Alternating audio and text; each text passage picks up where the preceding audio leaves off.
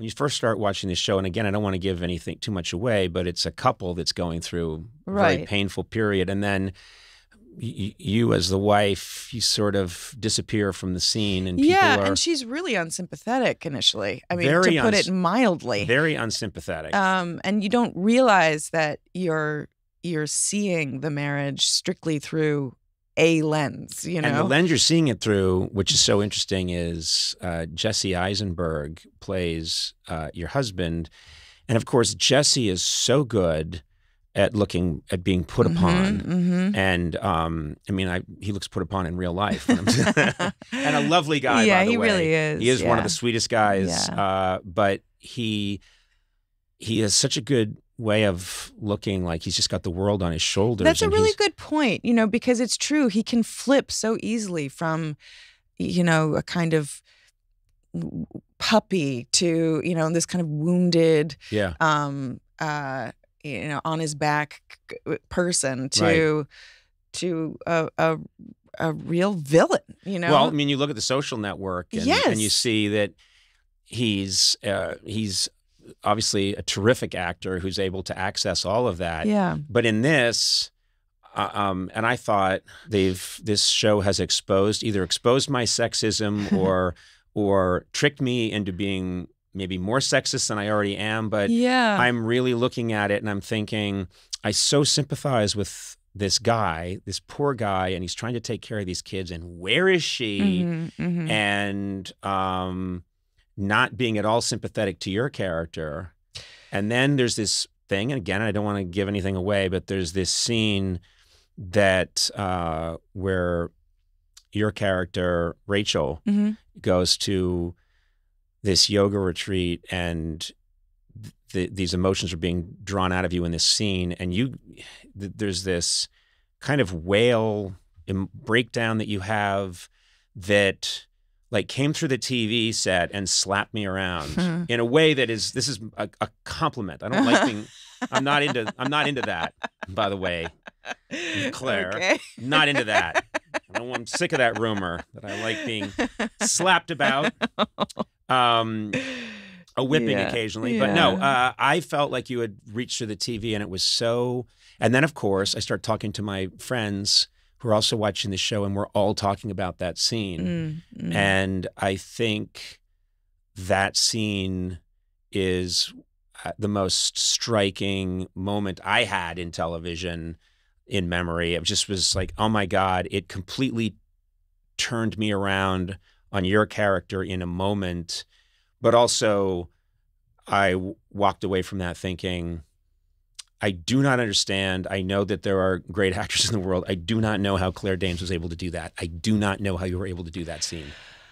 Well, I mean, again, it was really, it was written, you know, and I recognized it. I find it unimaginable that you would go to set and they would put a camera on you and they would say action and that you'd be able to. I'm basically asking. Well, so in advance, I do this kind of this mental work, and then I have to totally let that go and then just be in a visceral space. So I have to be very clear that, and you know, and it was funny when I went to college and didn't act for about 3 years, I was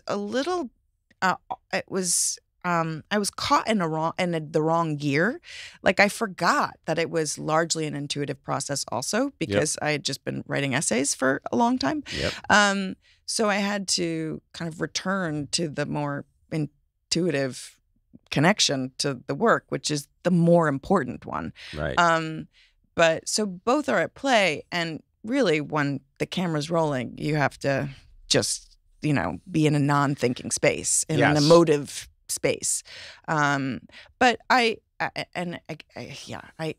see myself, hear myself, not like taking, maybe it sounds like I'm not taking credit for my contributions, but I can't do that so freely if I don't feel held by the people that I'm working with. Right. And John and Val, who were the directors on the episodes that I was doing the heavy lifting in, you know, they were just so connected and present and kind.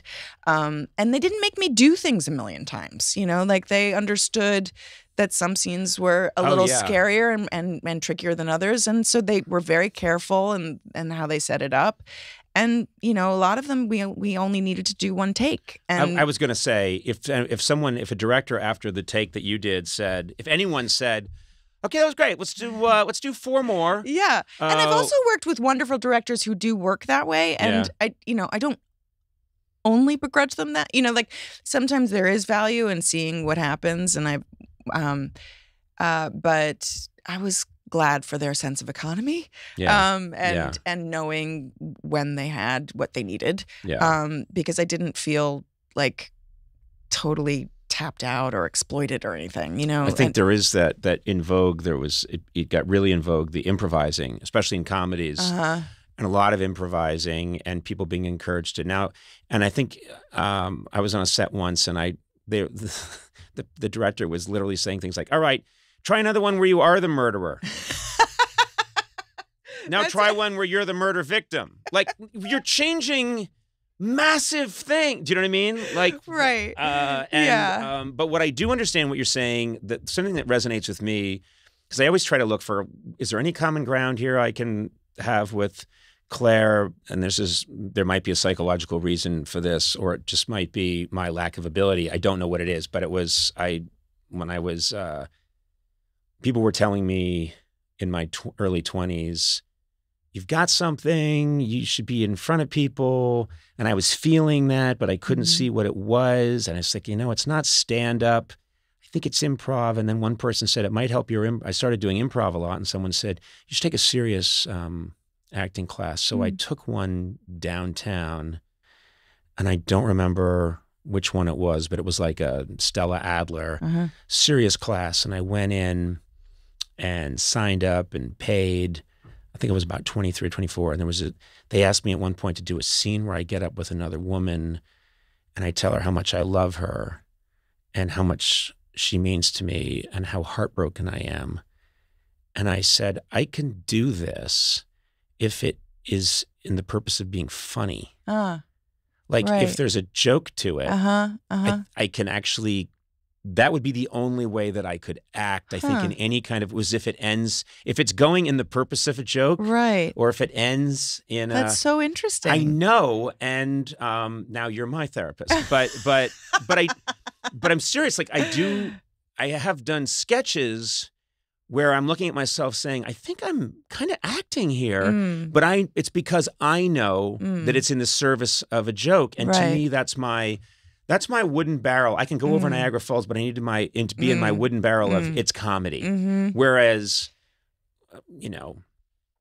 what you're doing, you're going over the falls. There is no barrel. It's so naked, and I find that terrifying. I'm in awe of it, but I just find it it's terrifying. Yeah, well, I would find comedy terrifying. But I think. But you're very funny. You are really funny. Thank you. You are very, I've always could tell that you're a very funny, light, silly person at a party. And that's something a lot of people don't know about you. I guess. But I doubt that that's true. I mean, I think you decided that along the way, and I don't believe it. I'm just saying. I also think you're a very good fighter. Kickbox. I've decided a bunch of things about you. You're also an undersea explorer, Claire Danes. You didn't know that about yourself, did you?